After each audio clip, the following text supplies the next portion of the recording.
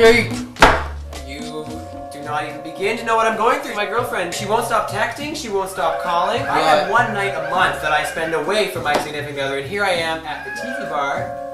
Fine place to end up. So I've heard. I know, you seem distressed. Let me explain to you something which our bartender would explain to you if he was here. I don't see a You need bartender. professional help, my friend. Is there a specialist around here? Is there anybody that I can talk to? I believe there is just such a person. We've got a young man who's wandered in here with a particular dilemma I think you can rectify. I understand that you're having some relationship woes.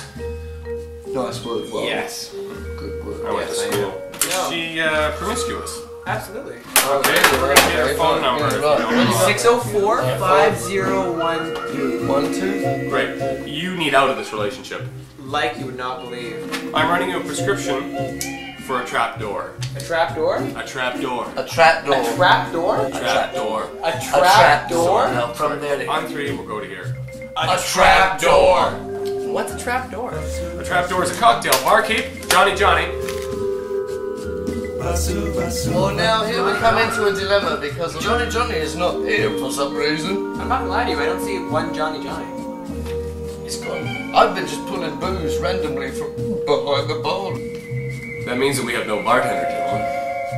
Oh my gosh. That didn't occur to you when you were making your little fla-fla jokes, did it? No. Well, what the hell happens now? You're in luck. I happen to know what a trap door is. You do? No, I invented the name and I Fantastic, good. There we go. That's good. Here we go. Good. Love it. And 1 ounce of gin. gin. 2 parts orange juice. Fresh squeezed. Spice rum.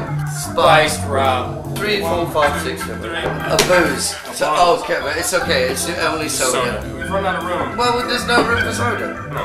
But if it were, we would put soda in it. To your better discretion.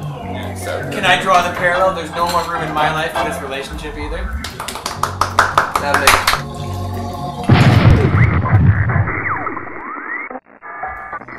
TV mail. Yes. Well, good thing I put the cap back on. absolutely. Good thing. Fantastic. Here we are. We practice safe capping. And this week's question is, what is the meaning of the note slipped under your door?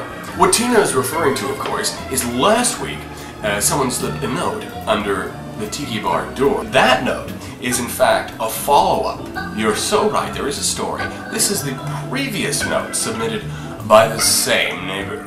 Last night, your stereo was very loud and kept us awake all night. Please consider your neighbor's need for undisturbed sleep. Well, we can all understand someone's need for undisturbed sleep. Or whatever. Cheers. To the trap door. The trap door. Lovely. Well, I guess he got out of that relationship just fine. I guess so. We can only hope the same for us. That's absolutely Cheers. right. Thanks. Well, I guess that just leaves me, but I'm quite confident that absolutely fuck all is going to happen here.